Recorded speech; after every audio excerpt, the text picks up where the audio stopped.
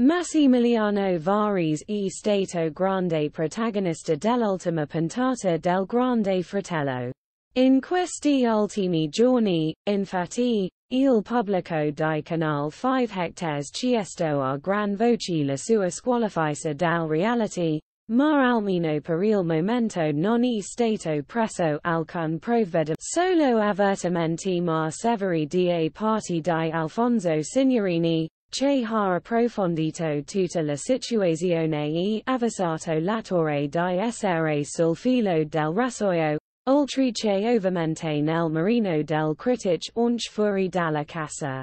Per ora la situazione sembra sotto controllo, e anche scattato il chiarimento, speriamo definitivo, tra Varrese e Beatrice Luzzi.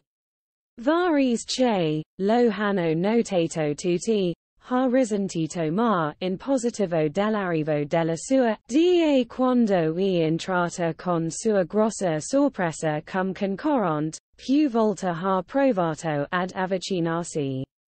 Per ora però con scarsissimi risultati. Anche in serata I due si sono ritrovati in cucina a scambiare quattro Massimiliano Varrese ha provato a punzecchiare Monia, spiegando di non mettersi sulla difensiva e di aver capito del cose con I suoi atteggiamenti, io non cerco niente. E inutile che ti difendi di me. No, così ti metti sulla difensiva, ho capito. E questo ho comti.